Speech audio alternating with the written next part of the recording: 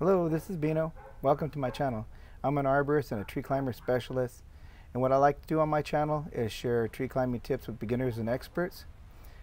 Today what I have planned to do is, a little bit ago we did a video on the Truckers Hitch and how to fell with it. So you'd first want to make yourself a running bowline. What you're going to do is go around this tree, and this tree would act somewhat like a pulley. Now you're going to put your rope over the line. You'll set it down, and then you're going to grab this part of the line. You're going to give it more tension, and you're going to pull it, and as he's making his cut, you'll pull it all the way down. So at work with a couple of my guys, we practice it. So what I want to show you is a video and explain what's happening as we're doing it. All right, let's get to it. So we're getting ready to set the video up.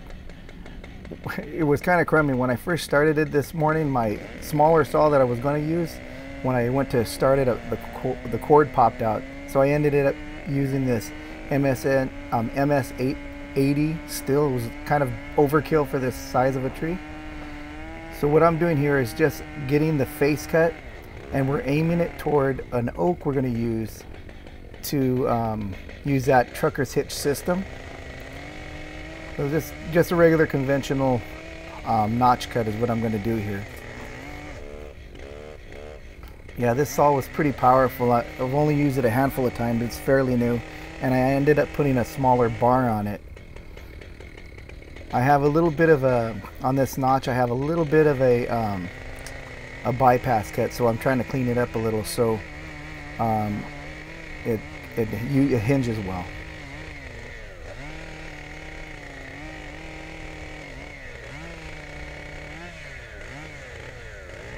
All right, and I noticed that this bar made the nose further away from me. It kind of tilted downward, so my hinge wasn't the best. So right here, this is Jimmy. He's one of my crew members. What he's doing is he's setting up the rope around the tree here. This first half wrap around the tree, it's going to act like a pulley, but there's some friction, so it's not as smooth working as a pulley would be.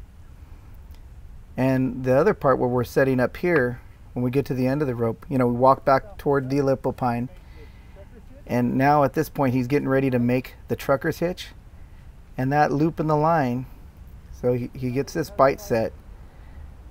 When he gets this bite set, now that little loop right there will act as another pulley, secondary pulley. So he made a loop in the line, now he's putting the bite in there, and now he's getting the Truckers Hitch set up.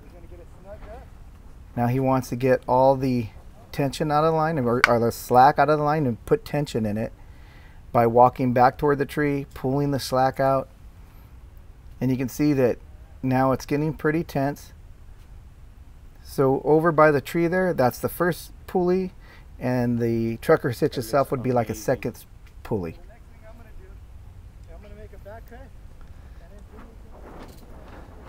So now we've already figured out what we're going to do. I'll go back over to the tree here,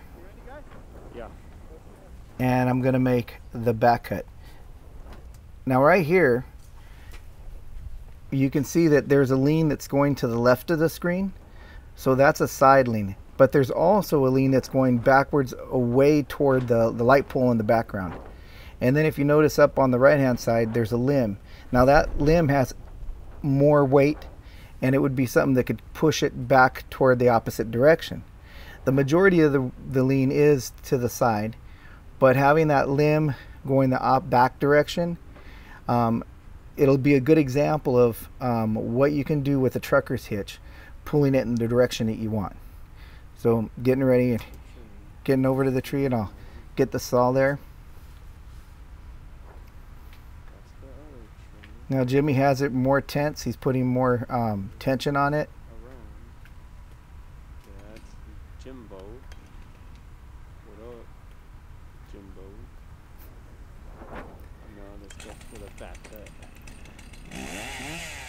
There we go. See if this works, guys.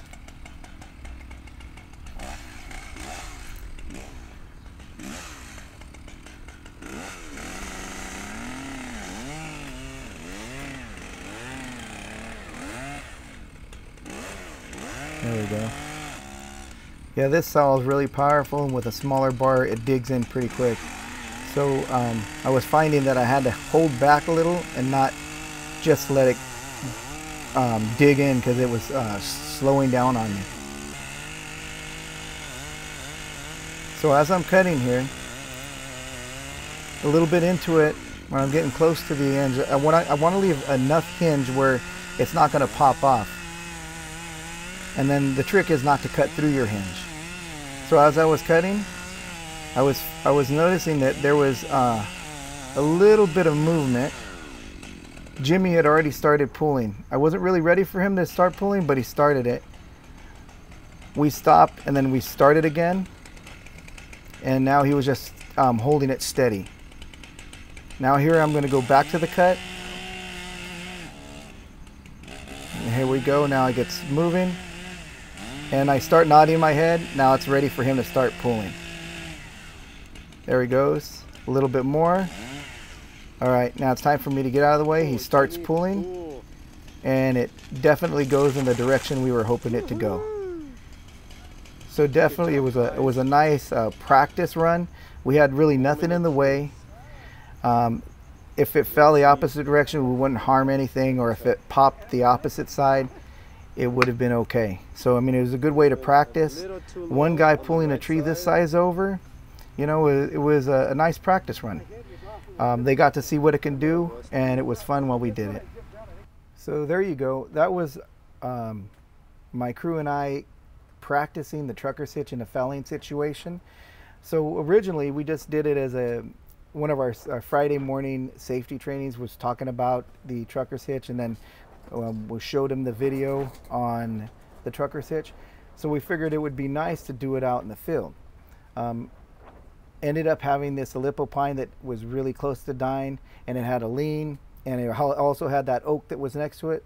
So that was a great scenario to give this a practice. Like I said, it was practice, so it was good because we had nothing that would be harmed if anything went the wrong way.